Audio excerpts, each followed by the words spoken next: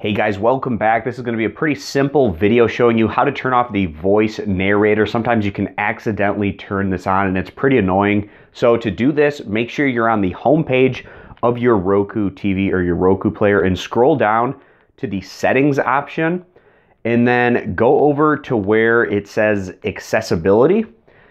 And then once you're in accessibility, go over to where it says audio guide. And this is where you're going to be able to toggle on and off that narrator voice that reads everything on the screen to you. So right now I have it off. You can turn it on, pretty simple, or just turn it off.